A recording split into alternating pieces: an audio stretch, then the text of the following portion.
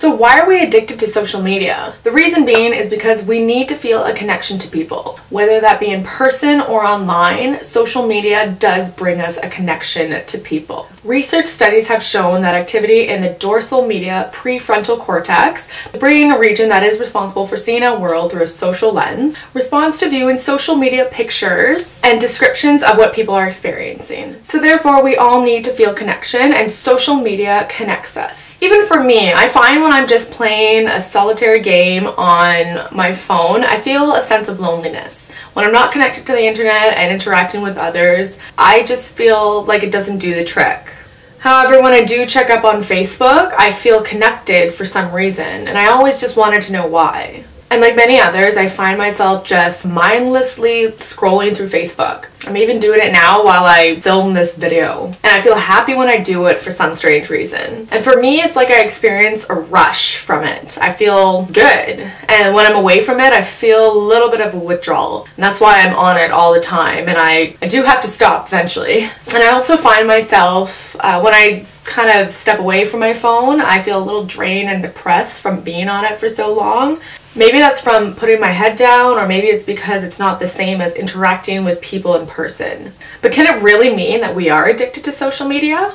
So if you find yourself aimlessly looking through Facebook, Instagram, Twitter, it might be your brain's need to connect to others. We are social beings and we do need to be around each other. And even if we're doing it on the internet, our brain is still connecting. Is too much social media use bad? Of course, if you let it out of your control, it is. It leads to distraction, and it's just a pure waste of time. And of course, you're going to procrastinate more if you're using too much social media. Brain imaging studies show that people who are addicted to the internet have similar brain abnormalities to people who have substance abuse problems. And that's pretty intense. So with that, it also coexists with anxiety and depression. So yeah, perhaps it is a little bad if you are severely addicted, that is. But most of us are probably not that addicted. So there's probably ways of kind of controlling your impulses to check Facebook or Instagram or anything else all the time. What about quitting cold turkey? I certainly don't believe in it, but for some people it works. Another thing is adopt the mindset that moderation is key. Allow yourself to control your impulses and only check a few times a day. Because yeah, for most people quitting cold turkey doesn't work, but if you only do it a few times a day, then it's okay. And also have a purpose for checking. Instead of just checking in because you're bored, check in because you want to see someone's photos from last weekend. And lastly, alter your settings. Disable those notifications that you don't need to see, and that will just reel you into checking in on Facebook.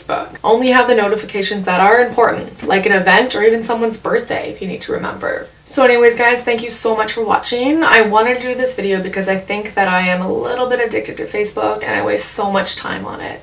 So if you have any comments or tips on how to control your impulses of checking in on social media, please feel free to comment, and thank you so much for watching.